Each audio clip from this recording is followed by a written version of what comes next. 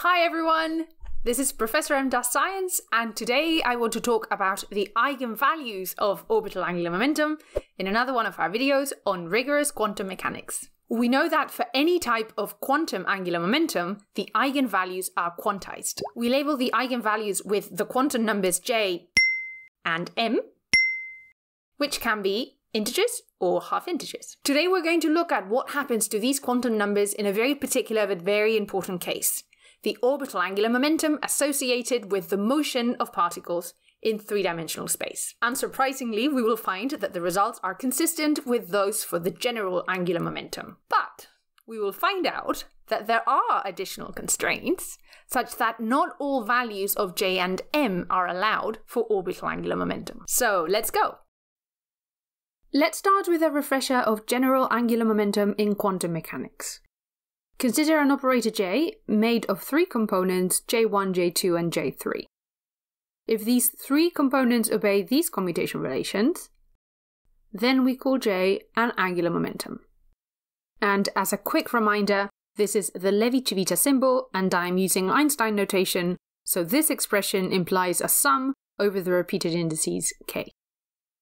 As the angular momentum components don't commute, then they don't form a set of compatible observables. Instead, we define a new operator j squared, which is equal to j1 squared plus j2 squared plus j3 squared, that commutes with every angular momentum component. Given this result, in the theory of angular momentum, we define as our set of compatible observables the operators j squared and one of the other components, which is conventionally chosen to be j3. From the video on the eigenvalues of a general angular momentum, which you can find linked in the description, we know what the eigenvalue equations of j squared and j3 are. For j squared, we have this eigenvalue equation, where the eigenvalue is j times j plus 1 h bar squared, and j can take any of the values 0, 1/2, 1, 3/2, 2, and so on in steps of 1/2. And for j3, we have this eigenvalue equation, where the eigenvalue is m h bar. And m can take any of the values minus j plus 1 all the way to j minus 1 and j in steps of 1. The common eigenstates are labelled by j and m as shown here and here. These results only depend on the defining commutation relations for the general angular momentum up here. In this video, we want to explore what happens when we consider the special case of orbital angular momentum. Orbital angular momentum is the angular momentum associated with the motion of particles that we are familiar with from classical mechanics. As a particular instance of an angular momentum, the properties of orbital angular momentum must be consistent with these general properties for a general angular momentum. However, what we will discover is that there are extra constraints associated with orbital angular momentum that mean, for example, that only a subset of the allowed values of j are actually possible for orbital angular momentum. So let's now turn to orbital angular momentum. Using the usual notation, we call the orbital angular momentum operator L, which is a vector operator made of three components Lx, Ly, and Lz. These three components obey the general angular momentum commutation relations, which look like this for Lx, Ly, like this for Ly, Lz, and like this for Lz, Lx. We can straight away rewrite the eigenvalue equations for general angular momenta. For L squared we get this, and for Lz this. Orbital angular momentum describes the motion of particles in the three-dimensional Euclidean space, so working with it is easiest if we use the position representation. As we know from the videos on the position representation, we need to project these equations onto the position basis, and this amounts to projecting the two sides of these two equations onto the basis states. On top of that, it is usually more convenient to work in terms of spherical coordinates, where positions are described by a distance r from the origin, by a polar angle theta, and by an azimuthal angle phi that first requires projecting onto the horizontal plane and then measuring the angle from this axis. So let's start with the eigenstates Lm. The projection of the eigenstates gives the so-called wave function of the system, which I write as psi Lm of r. I am labeling the wave function with the same quantum numbers L and m to identify the corresponding eigenstate. And as we'll work in spherical coordinates, then we can write the vector r in terms of the corresponding coordinates. For the operators, we actually already derived all the relevant quantities in the position representation using spherical coordinates in the corresponding video that is linked in the description as always. The first operator is L squared. We found in that video that it is equal to minus h bar squared, then the partial derivative with respect to theta twice, then 1 over the tangent of theta multiplying the partial derivative with respect to theta, and then 1 over sine squared of theta multiplying the partial derivative of phi twice. The second operator is Lz, and it has a particularly simple form, minus ih bar times the partial derivative with respect to phi. Okay, so with the result from the previous slide, we obtained these two eigenvalue equations in the position representation. In the first one, this is the L squared operator in the position representation and in spherical coordinates. This here is the corresponding eigenstate Lm. When written in the position basis, we can still call this wave function an eigenstate, but most of the time we call it an eigenfunction to reflect the fact that in this position representation, quantum states are given by functions. This here is the eigenvalue, which stays unchanged, and this again the eigenfunction corresponding to the eigenstate Lm. In the second equation, we have the Lz operator, the two eigenfunctions here and here, both corresponding to the eigenstate Lm, and the eigenvalue mh bar. So the theory of orbital angular momentum amounts to solving these two differential equations to determine the eigenvalues and eigenfunctions. In this video, we will look at the properties of the eigenvalues, and you can find the discussion on the eigenfunctions in the corresponding video that is also linked in the description. So what we have here are the eigenvalue equations for L squared and Lz written in the position representation. The first important thing to note is that the differential operators in both of these equations only depend on the angles theta and phi, but don't depend on r. This means that we can use a separable trial solution for psi, which is the product of a function that only depends on r, and then a function that only depends on the angular variables. The part that only depends on the angular variables is conventionally written with a capital Y, and with the label L as a subindex and the label M as a superindex. Plugging in this trial equation into the L squared equation here and here gives this very long expression.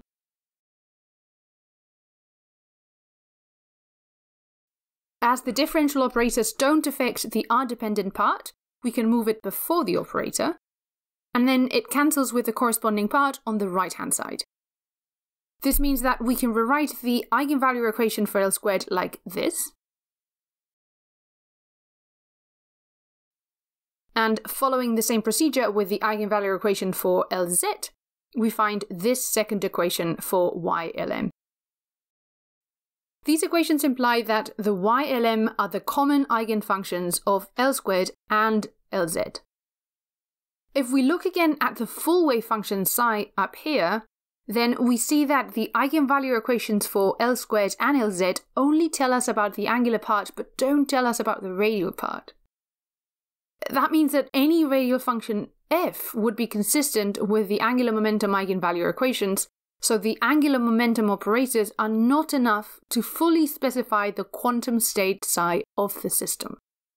In turn, this means that although L squared and Lz form a set of compatible observables, they don't form a complete set of commuting observables. And I emphasize the word complete here. To fully specify a quantum state, we need additional operators beyond the angular momentum operators.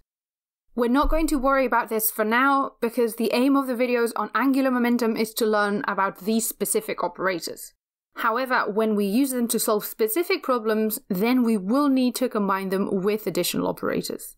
You can find a very good example of this in our videos on the hydrogen atom, where we need to add the operator associated with the total energy of the system, called the Hamiltonian, to the two angular momentum operators to define a complete set of commuting observables to be able to fully specify the quantum states of the hydrogen atom.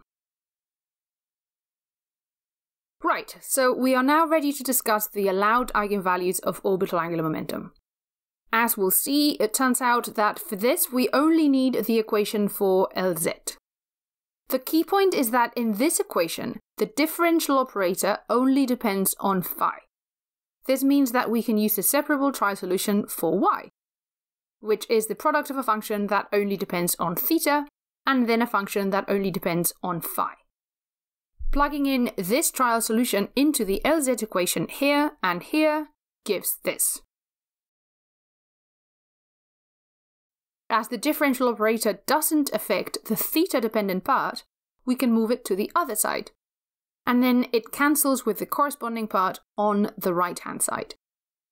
We can also cancel the h-bars, and overall this means that the eigenvalue equation for Lz only affects the phi part of the wave function, and we can rewrite it like this.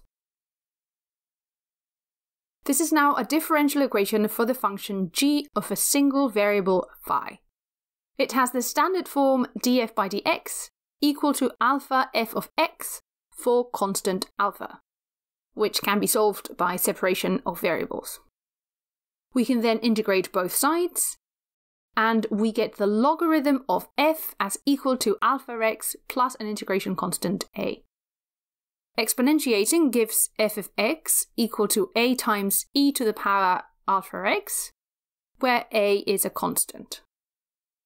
Using this solution for our equation, we find that glm of phi is equal to some constant a times e to the power im phi. We can therefore write the angular momentum eigenfunction y as equal to f times e to the im phi, where I have absorbed the normalization constant into f. We're now ready for the final step in figuring out the allowed values of L and M. Let's start writing again the latest expression we got for the wave function. The wave function must be continuous for these equations to be obeyed. For example, if the phi-dependent part was not continuous, then acting with the derivative here would produce a delta function which would then be incompatible with the right-hand side. So let's enforce continuity along the phi coordinate. We know that the azimuthal angle phi is defined between 0 and 2 pi, and this means that the eigenfunction at 0 must be equal to the eigenfunction at 2 pi. Plugging in the expression that we just got for the eigenfunction, we get this. The f's cancel, so we end up with e to the I 2 pi m equal to 1. The only solution to this equation is for integer m, which means that for orbital angular momentum, m must be an integer. As m is given by this list of values, then if m is an integer, this means that L must also be an integer. So what does this mean?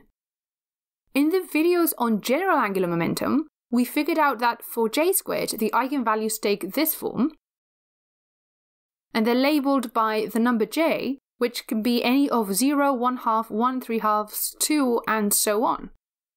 And in a similar way, we figured out that for j3, the eigenvalues take this form, where m can be any of the values in this list.